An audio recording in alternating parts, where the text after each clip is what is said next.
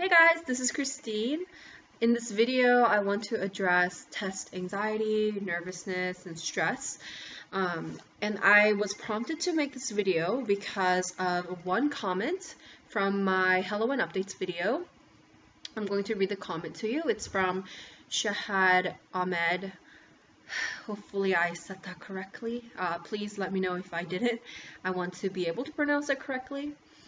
So this is what the comment reads. I missed you. I have been busy with school also. I didn't do well though. I am from Iraq who never studied anything here, trying to get into nursing school, but the curriculum is way out of my league. The TEAS test is what I'm going to work on this summer. I wish you would make videos about how to be prepared physically and emotionally for test taking. I get panic attacks before and during tests. That ruins everything. I love you. Oh, thank you so much for this comment. Thank you so much for supporting this channel. And man, first of all, nothing is impossible to learn, okay? There's nothing in this world that you cannot learn. It might take you weeks, it might take you months, but you can learn it eventually. And regarding panic attacks before and during tests and that ruining everything, I've been there too. My first MCAT exam, I did not do so hot. I knew I was not prepared going into that exam, so that really affected my confidence, and it just messed with my head all 8 hours of the test. And so my result was definitely not what I had hoped for. So I completely get it. And also in my sophomore year when I was taking calculus-based physics, I'm a chemistry and biology girl, but not so much physics. It definitely was challenging and I had to study a lot for it. My first exam didn't go as well as I hoped, so I had to get almost 100 on my final, which put me on the edge a lot. I was really nervous for that exam. My stomach was queasy all day, couldn't really eat. So yeah, test anxiety sucks, and I get you. I've been there. We've all been there, I think. But definitely being physically and emotionally prepared, like you said, is, I think, crucial for diminishing anxiety and just not letting it get to you. Although I've experienced anxiety before, I think I have also accumulated ways and tips to minimize that and just, conquering all the tasks without having to feel not confident.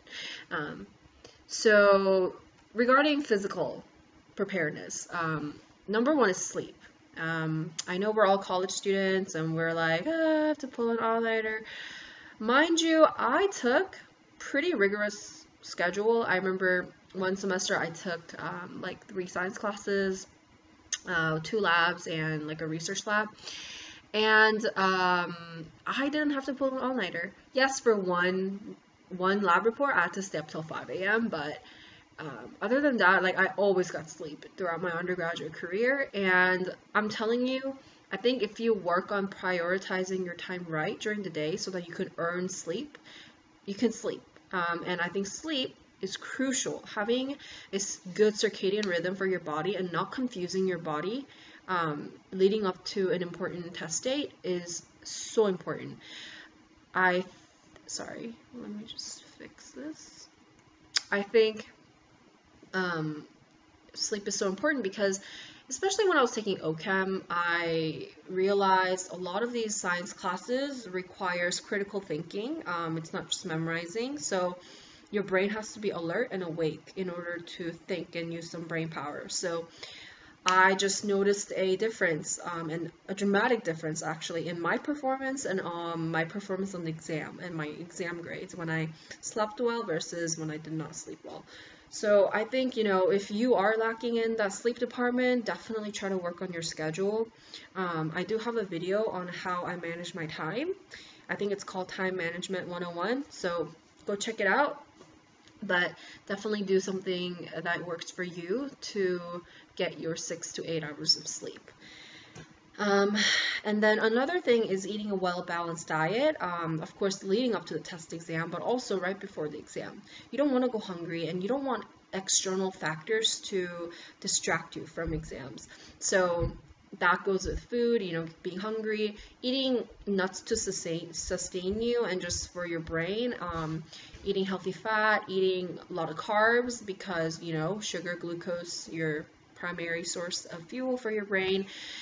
And yeah, just having a well-balanced diet, I think, is really important to keep up your stamina as well as brain power going. And so emotionally, I think I get emotionally prepared through confidence. I think confidence plays a huge role in any task you're trying to conquer.